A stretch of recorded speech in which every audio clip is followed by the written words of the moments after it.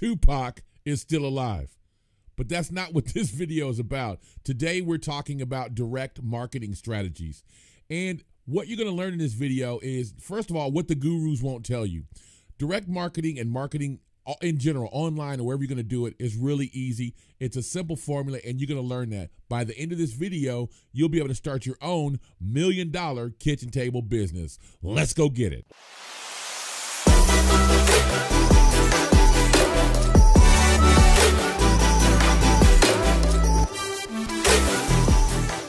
If you're new to the channel, go ahead and hit that subscribe button, click the thumbs up, hit that bell for notifications, because I'm uploading about one a day right now, and you never know how much value I'll be delivering, and you don't want to miss it. Let's jump right into the video.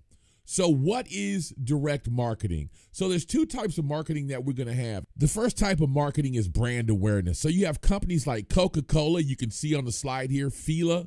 You've got Beats by Dre, you've got Nike, Land Rover, Toyota, whoever it is.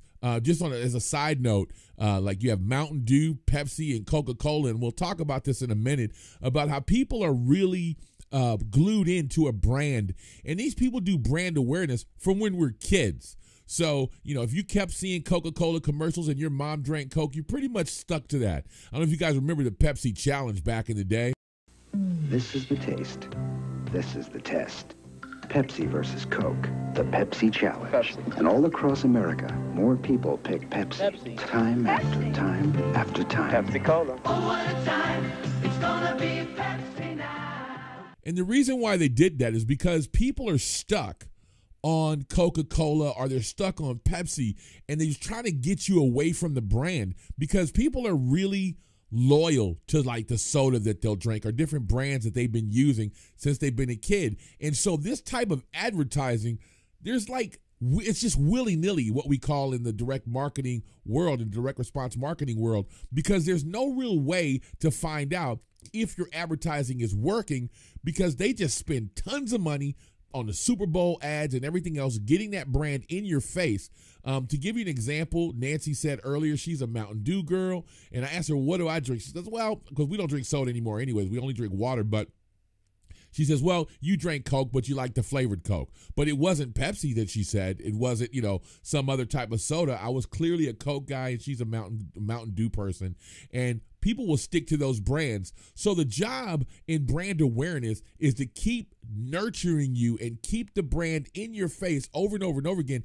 Just like we also talked about the Rice Krispies, Snap, Crackle, Pop. Fun, interesting little thing right now. Gary Bencivenga, which is a direct mail copywriter, his dad actually wrote that Snap, Crackle, Pop in a competition and won that competition for Kellogg's.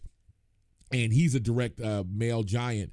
But moving on, all those things we have. And if you ate Rice Krispies when you were a kid, you're going to eat Rice Krispies as you're an adult. And then you're going to give your kids Rice Krispies. And so that's how brand and brand awareness works. That's not what we want to do. So you see, we got Chuck Norris here with the Total Gym. You got Suzanne Summers out there with the Thigh Master. She made millions of dollars with that Thigh Master. You can see, as seen on TV, Nordic Track, Columbia House, Ronco, the Ginsu knives. I don't know if you guys remember that, but the Ginsu knives were big. There's Ginsu World Class, the finest knife in the world. Finer than our German knife? And so we also have the Slap Chop. Everybody's seen the Slap Chop commercials. We'll run that really quick. Hi, it's Fitz with Slap Chop. You're gonna be in a great mood all day because you're gonna be slapping your troubles away with the Slap Chop. Now look, here's a potato. One slap, you got big chunks for stews. Two slaps, home fries in a second. And look at this, but you add a mushroom, the more you do it, the finer it gets. You don't have to switch any blades. Agora Financial is a direct marketing beast. The difference between brand awareness and direct marketing is metrics. What you can measure. You have cost per acquisition, cost per leads, the average order value, response rates, and conversion rates. All of this is measured. And Gary Halbert said all marketing is a simple math problem, and everybody knows that. And this is the big thing that none of the gurus will tell you. Marketing is really easy. It's a simple math problem. It's basically knowing, you have to be analytic. You have to look at analytics and be able to define these analytics and interpret what these analytics mean. And they're not hard to figure out. Once you start advertising, you start to buy data. And this is another problem. What the gurus won't tell you, at the end of the day, you're only purchasing data. So I want you to stop looking at advertising as, I'm going to put my product out there, I'm going to sell my advertising, and I'm going to start, I'm going to show people my advertising, and I'm going to start making money with that. What you want to do is say, I need to spend, especially if you've never done it before. If you're not a media buyer and you've never done it before, you just want to say, I want to buy a bunch of data. And the data that you're going to purchase is this cost per acquisition. How much does it cost me to get someone to buy my product? So if you find out that number, so let's just say you start advertising and you find out that number. It cost me, I had a client not too long ago, a coaching client, and he's like, I want to sell this book and I want to sell it for $37. And I think I can get $37 for it. Dude, the book itself, if you don't do any upsells or anything like that, and we'll talk about that later, so hang in there with me because we're going to talk about how you can make money with this at the end of it. But just hang in there with me. What I did was I told him, if you're going to sell the book for $37, then it'll probably, right now, the way Facebook works and all these other advertising networks, it'll cost you $37 to sell the book. And that's one of the numbers you need to know. So that's an actual cost per acquisition. A cost per lead is how much does it cost to get somebody to get a lead magnet? You know how those things work. How much does it cost to actually get somebody that's interested in your product? And then we have to push them over the fence. How much does that cost? $2, $3, $1, 50 cents. And then once you sell them something, there's an average order value. We need to know how much that is, and that's adding in upsells, because later on you'll find out that we want to push up those numbers so we can see how much money we can spend on advertising. So now I'm pretty sure you can start to see that there's some math going on right now. If you were doing direct mail, we'd have a response rate. Stay tuned this week because I'm going to talk about the average response rates now, and actual direct mail still works. Make sure that you click that thumbs up, hit that subscribe button, because next week I'm going to be coming with how the direct response market is still working right now. Conversion rates, how many people are actually converting when they see your ads, and knowing all of those metrics will help you to make a decision. The only two that you really need to be concerned about, now obviously it's more nuanced than this, but I'm just kind of giving you a flat out way to look at this, is how much are they worth and how much can you pay for a customer. So here you can see your customer lifetime value. And you can find that out after about a year. How much money does a customer spend with you over the lifetime?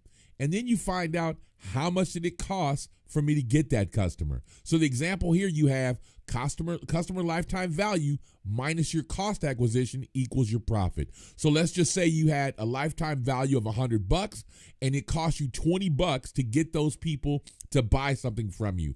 Whatever it is, if it's a $5 something, if it's a $10 something, whatever it is, it costs you $20. Your profit is $80. Now, if you know that you have $100 that you're going to make from this customer, here's what the big boys do. I mentioned Agora Financial earlier. Here's what they do. They'll spend $50, $65, $75 on their new customers. And the reason why they'll spend this kind of money is because they understand that the person that spends the most money, the company that can spend the most money getting customers through the door, will be the winner. So to give an example, if we have two lifetime values, your customer has a lifetime value of $100, my customer has a lifetime value of $100, and we both have the same product, and I'm out there trying to advertise to get customers, and you spend $20. If I spend $50, I get more customers than you. They will pay attention. Why? Because I'm putting out more ads. They can see more of my brand. They see more of what I have to offer. I'm spending a lot more money so they can see my product before they see your product, and I win. That's the game you want to play. Early on in your kitchen table business, in your direct marketing business, what you want to do is kind of work your way up this ladder. So in the beginning, you're not going to be able to say, I'll spend $100 to get a client in because I know that I want to work back on the back end. Here's what we're going to talk about next. Here's how you do your customer value optimization. How can we push that number a little bit higher? And how we do that is by upsells, cross sales, affiliate offers, and continuity programs.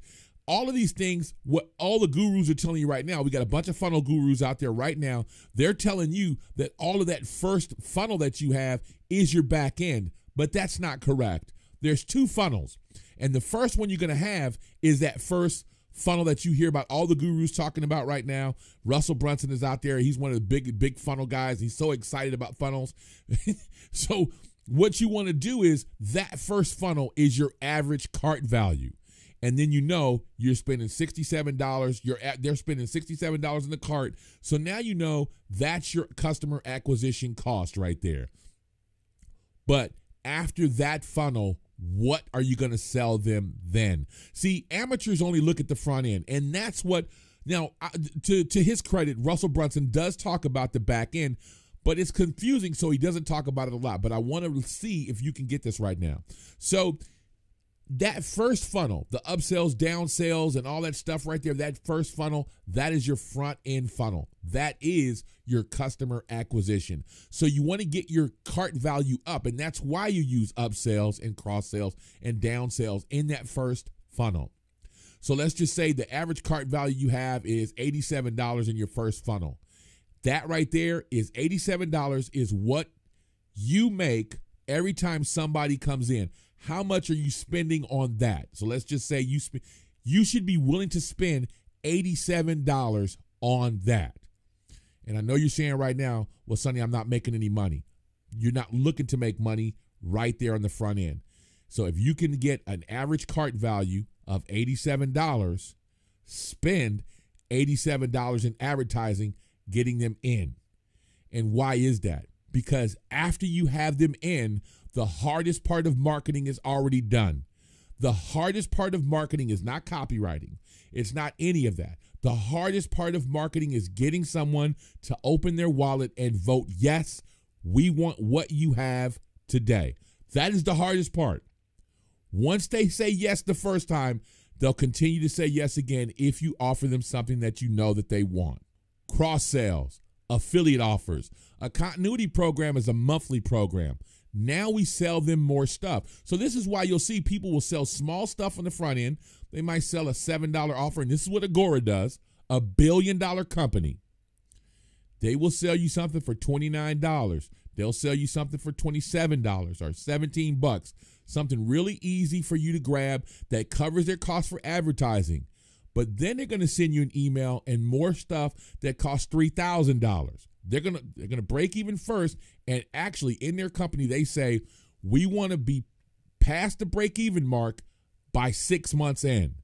After we break even, now we know we're going to make a ton of money, and they know that their average customer lifetime customer value is going to be somewhere around $1,500 or $2,000 or whatever it is. So now they're trying to sell the customer that. So once you have them in and you want to spend all the money you possibly can, now all the stuff that everybody's telling you to look for online, everybody's telling you to look at your average customer value. I mean, look at your conversion rates and your CROs and ROOs and this and that. None of that stuff matters. Just advertise.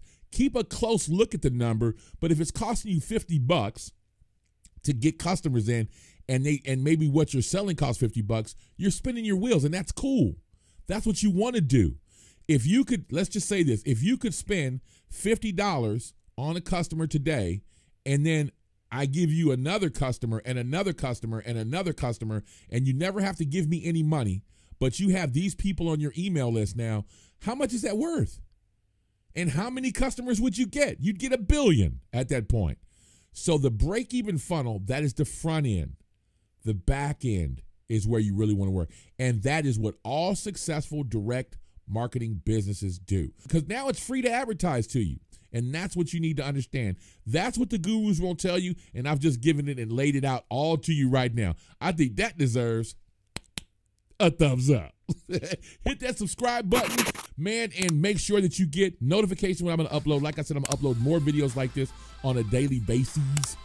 Or basis. I have a friend that says bases, right? So on a daily basis, man. Remember, with this direct marketing thing, copywriting and everything else, you're going to have to do it every day. Coffee break.